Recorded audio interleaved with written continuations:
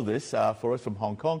Okay, so let's just explain what exactly is this Havana Syndrome. How serious is it? Because it's all kind of mysterious right now. It is all very mysterious. Look, there's still no definitive cause. We don't know what it is, but it's something that, as you said, has afflicted hundreds of U.S. officials, servicemen and women over the years in places like Cuba, Russia, China, and now we're reporting, according to U.S. government, a suspected case, a reported case in Vietnam. But the U.S. Vice President Kamala Harris and her team are forging ahead with their visit in Southeast Asia. Today, they are meeting with the leadership in Vietnam. But yesterday, there was that 3-hour delay in Singapore after the U.S. government came across reports that someone in Hanoi may have been targeted with this mysterious Havana Syndrome. Again, this was a reported case, not a confirmed case. So it was decided for Kamala Harris and her team to continue with their trip. But the Chinese managed to swoop in. During that delay, Vietnam's prime minister met with the Chinese ambassador in China, presented Vietnam with a gift,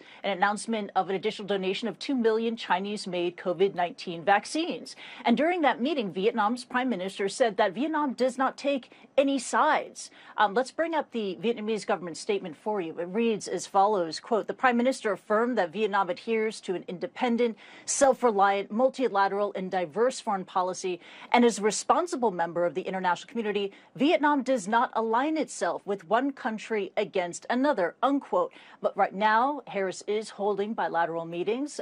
She's meeting first with the vice president, the president later on, with the prime minister on the agenda. They are discussing climate change, economic cooperation, security cooperation. We just learned that in her meetings that she had with the president of Vietnam, that Harris said that in regards to the South China Sea, that the United States will challenge Beijing's bullying and excessive maritime claims there. But also top of mind is the coronavirus pandemic. Listen to this from risk consultant and analyst Angela Mancini.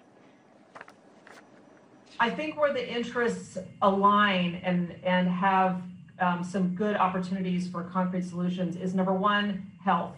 The U.S.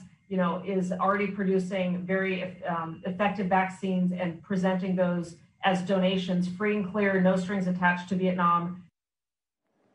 Now, later today, the U.S. Vice President Kamala Harris will be launching the regional office of the U.S. CDC, the Centers for Disease Control in Vietnam. We know that the United States has already donated some 5 million doses of the desperately needed Moderna vaccine. Vietnam was once a pandemic success story.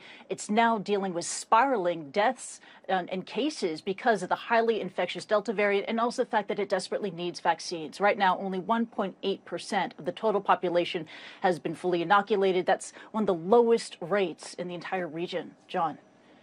Kristie, thank you. Kristie Lu Stout live for us there in Hong Kong.